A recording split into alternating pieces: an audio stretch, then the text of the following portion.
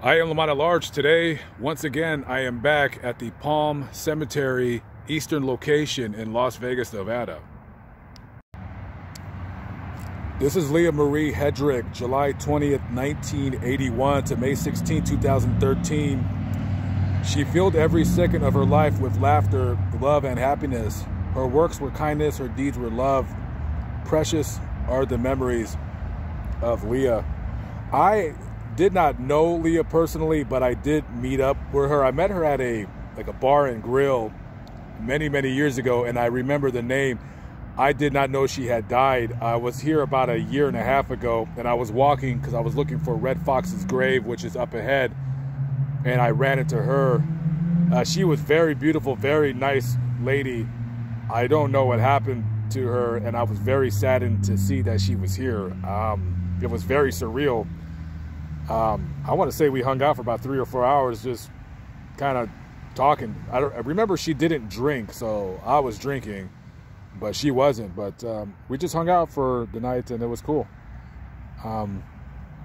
I had looked her up online, just wondering whatever happened to her, and I believe she was married.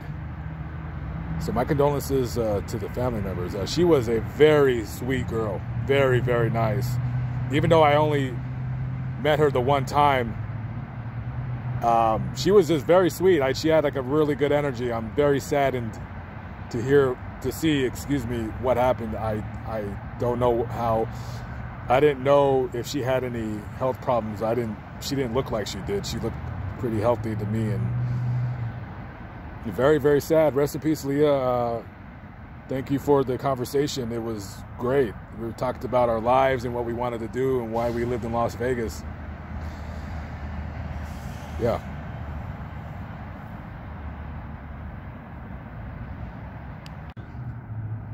Just saying hello again to Redd Foxx, comedic legend. And he's buried next to his mother, Mary Carson. There's a card right there at his grave that says, "Happy birthday, Redd Foxx." It was his birthday last month on the 9th of December. So rest in peace, both Redd and Mary. This is Mo Dalitz right here, better known as Gangsta Mo. This guy was a big-time mafiosi dude back in the 20s, 30s, 40s, 50s. Started cleaning his act up in the 60s. He ran a big-time bootlegging operation in the Midwest, one of the bigger ones. This guy ran with people like Joe Adonis, Lucky Luciano, Mayor Lansky, Al Capone. This guy was in the meat of things, if you will. He wasn't one for the limelight, though. That's probably why you never heard of him. He wasn't the one that liked to be in the newspapers and all this and that. He is one of Las Vegas's founding fathers, if you will. He was the one that started construction and was in with the Desert Inn. He built the first golf course at the Desert Inn in Las Vegas here. He helped fund UNLV's football field. He helped build Sunrise Hospital. This guy, later in his life, after he got away from the gangster stuff and he went legit, he was very philanthropic with his money. He gave to a lot of charities, a lot of organizations. However, he was really never able to shake the gangster image that he basically had from the time he was a teenager in the 19-teens into the 20s and into the 30s and 40s.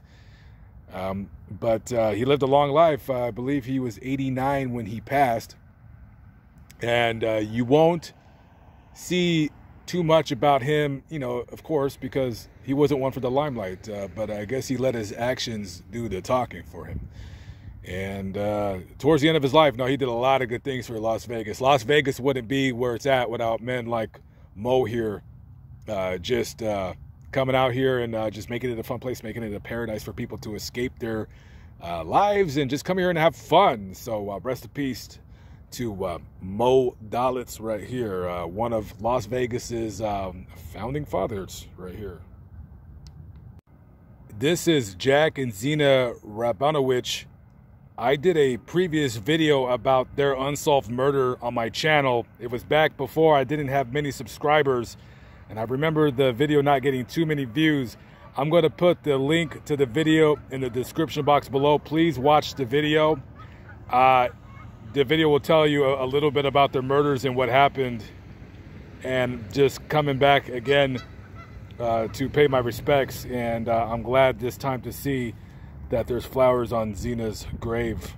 An unsolved murder that occurred here in Las Vegas, and I'll just say this, it's one of those unsolved murders that will never be solved, just because there was a lot of weird things about the murder itself. It was a very, very unusual murder.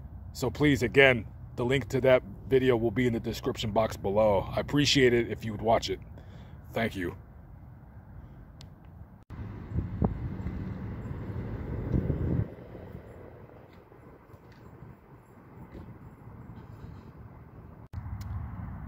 I remember this story very well. It was all over the news here just when I moved to Las Vegas. This was the first major story that was all over the TV. Rebecca Diane Glicken and 5 other kids were doing community service, picking up trash off the freeway here, when a stripper high on weed and drinking and all other drugs in her system was driving on the freeway, and she plowed into a bunch of kids doing community service and killed 6 of them. Very, very sad story. And the woman that killed him, she ended up getting, I think she got like 20 to 40 some odd years in prison. I believe she might even be up for parole. And, you know, I'm not a judge, and I don't know how long you keep a woman locked up away for a horrible thing that she did. But she killed 6 kids. You get behind the wheel, you think you're fine, you think you're straight, you're not. And there was no way she should have just called a taxi.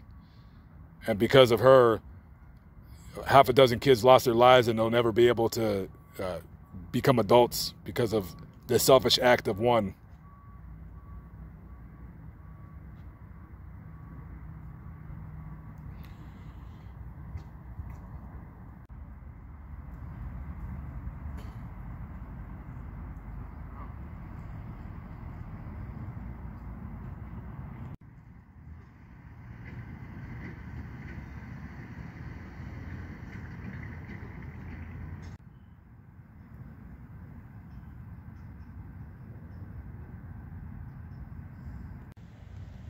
This is Daniel Davies Gans, 1956 to 2009, adored, loving, devoted, generous, funny husband and daddy, forever ours. So he was a local entertainer, better known as Danny Gans. This guy was very, very popular. If you visited Las Vegas in the 90s and 2000s, you definitely seen his picture plastered all over the Mirage. He headlined with Siegfried and Roy right there. For many years, he worked at the Mirage. He was a comedian, a singer, impressionist. Yeah, it was basically a comedic routine. He was very, very talented. And he died on May 1st, 2009. I believe it was some kind of a heart attack. And very, very surprising, because he was very, very young when he died. So it was something that you didn't know, you wouldn't expect from him. And I believe online that his ashes were removed from here and he was placed at Forest Lawn in Los Angeles. I don't know if that's true, but that's what it says online. So this could possibly be empty right here.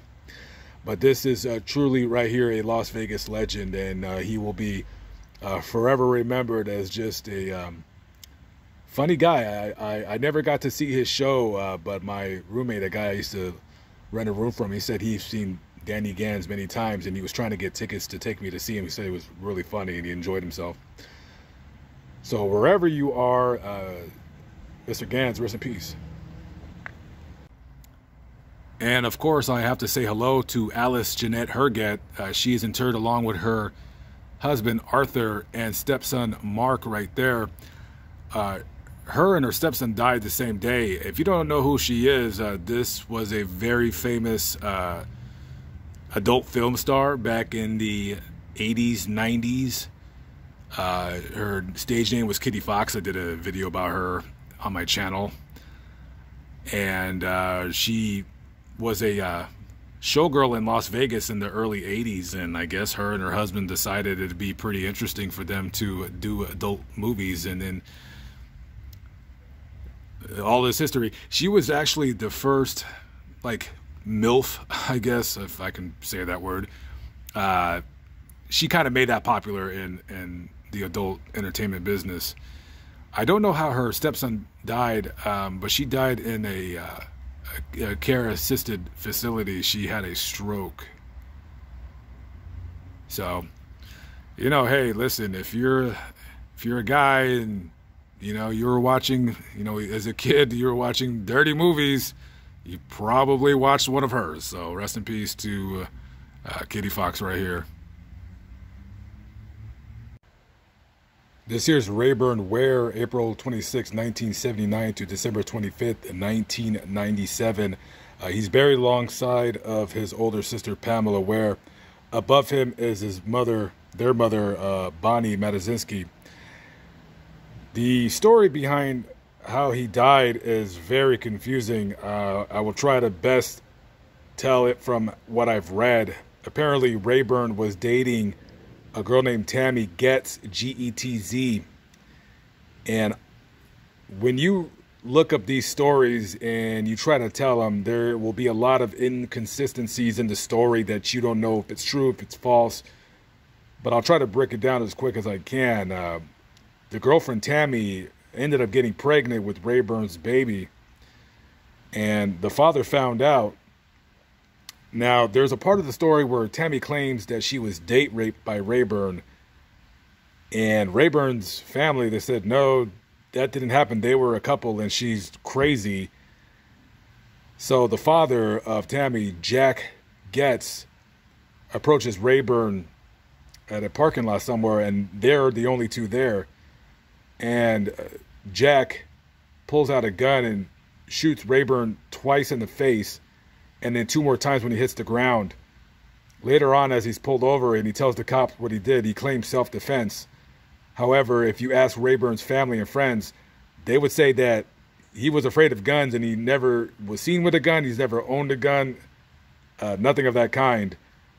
The murder went to trial, and he was found guilty of first-degree murder, and he was sentenced to 2 consecutive life terms in the Nevada Department of Corrections.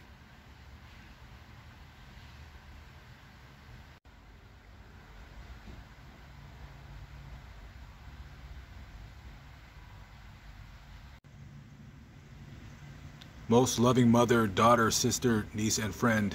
Anytime, any place, anywhere.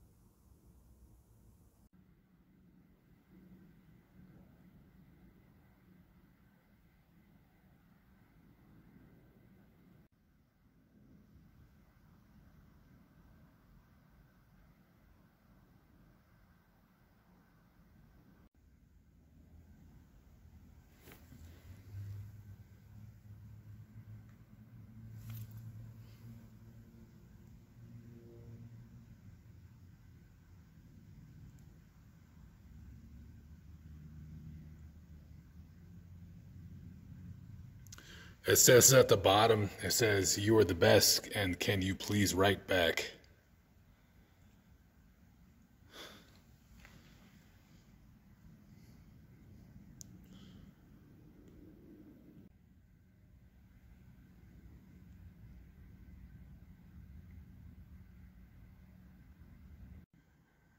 Aaron Robin Ernst, February 11, 1965 to July 9, 1982.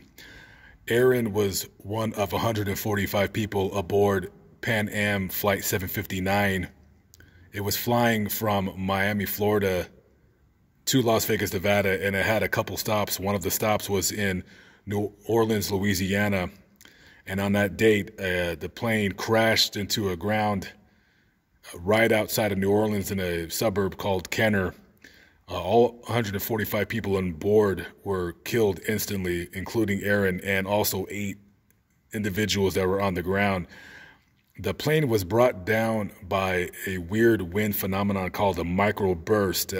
Imagine a tornado, but instead of it circling and spinning around violently, it's a wind system that basically it blows air from the atmosphere down into the ground. So just imagine a tornado, instead of it spinning around, it's shooting down to the ground and then spreads out. It's a very weird wind system. And that is the cause of that horrible plane crash. Aaron at the time was a student here in Las Vegas at Bishop Gorman High. Rest in peace to Aaron and all of those that lost their lives on that tragic day in Louisiana.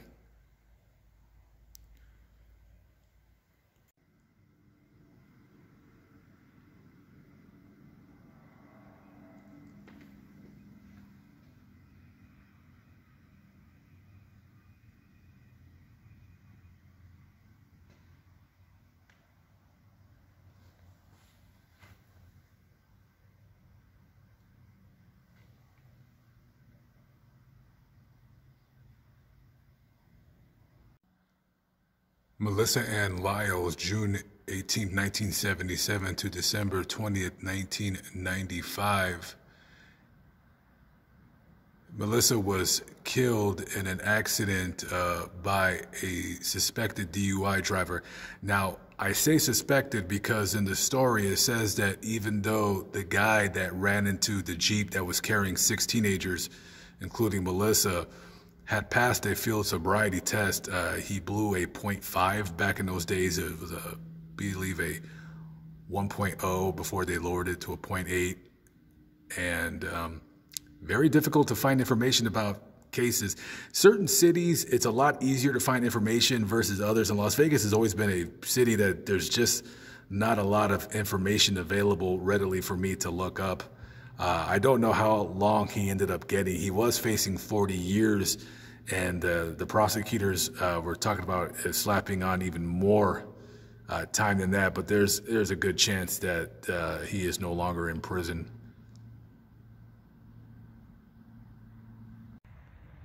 Monique Nicole Prado, September 5th, 1987 to November 28, 2019. My daughter, my sister, and loving mother. Monique was driving on Thanksgiving Day, a day where families are brought together to give thanks for one another.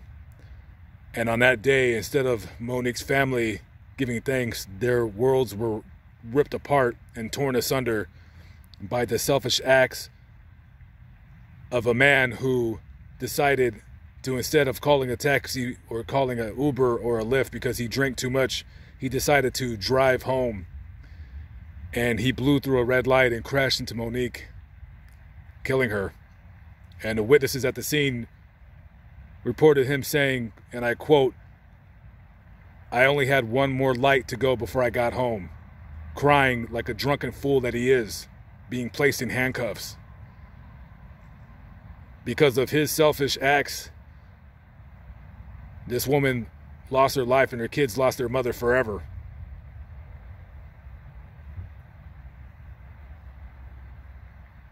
Rest in peace to this young woman. And my condolences to her kids. On Thanksgiving, this should not happen, nor any other day, especially that day.